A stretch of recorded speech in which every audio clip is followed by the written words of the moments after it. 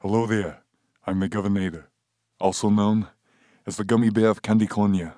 First off, I'd like to implement new rules. There must be a new gym in every city of the great state of California. It'll be called 25-Hour Fitness for 1 extra hour of working out.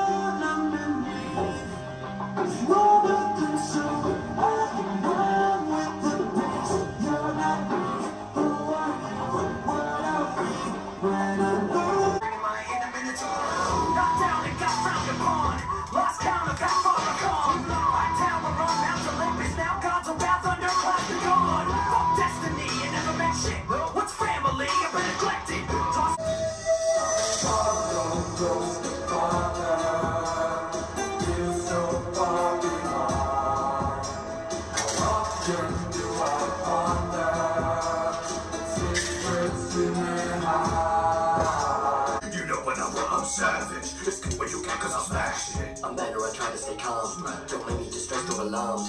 I'm angry, you better be armed. Now, as always, don't forget your recovery. Here I have my Creactor by MuscleTech.